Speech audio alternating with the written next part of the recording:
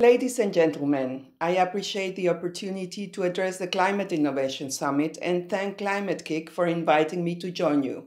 Last year, governments of the world adopted two landmark achievements, the Sustainable Development Goals and the Paris Climate Change Agreement. This year, the political will that produced success in Paris resulted in rapid ratification of the agreement, which entered into force in early November. Right now, governments are meeting in Marrakech to discuss the details of how the Paris Agreement will be carried forward. Their discussion must be complemented by a wider discussion about how to achieve transformative change and truly meet the climate challenge. This Climate Innovation Forum is crucial to that wider discussion. Innovation is a spark that ignites transformation. It improves quality of life by rethinking products, processes, and practices.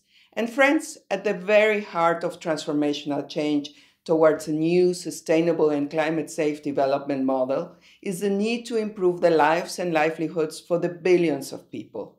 So the question is now, how can innovation on climate change fulfill its full potential as a force for good? There are at least three things that every innovator and influencer can do to spur innovation that accelerates climate action.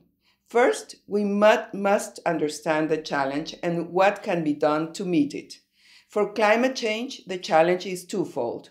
We must peak emissions and then drive them down quickly to limit warming to as close to 1.5 degrees Celsius as possible. And we must build resilience to climate impacts already loaded in the atmosphere due to years of emissions. Innovating low-emission products and practices is the critical path to growth that is decoupled from greenhouse gas emissions. Getting on this path will promote progress in line with the vision outlined in Paris. Building resilience ensures that progress is not put in jeopardy as communities, especially those in the developing world, work to overcome the impacts of climate change. Second, we must build partnerships today for a better tomorrow. Innovations may be the vision of one person. However, it often takes many people working together to turn a vision into reality.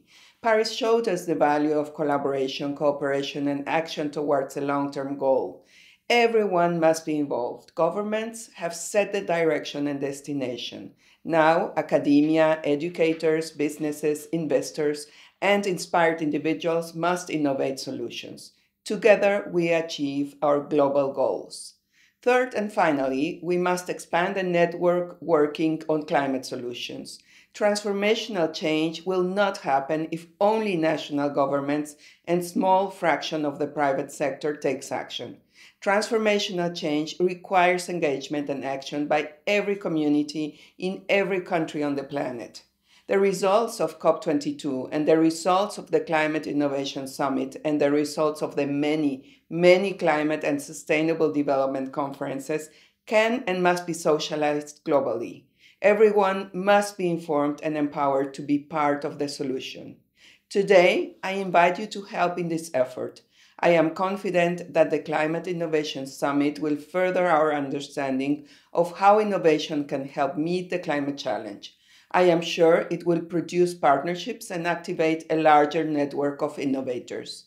Every one of you will have a different idea of innovation. We need them all. We need innovation in technology, science, and finance. We also need innovation to better manage natural systems like forests and soils, in education and in the social sciences with respect to behavioral change and values. There is an urgent need to circuit the speed at which bright ideas move from the drawing board to an everyday product.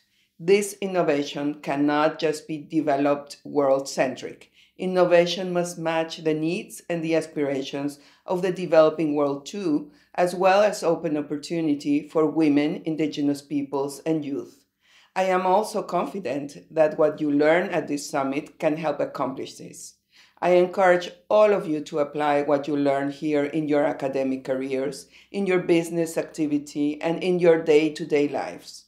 By working together, we can innovate a better future for all. Together, we can achieve a stable climate, rich with opportunity. We can leave a legacy of sustainable development that serves for generations to come. Thank you, and I look forward to seeing what your innovations accomplish.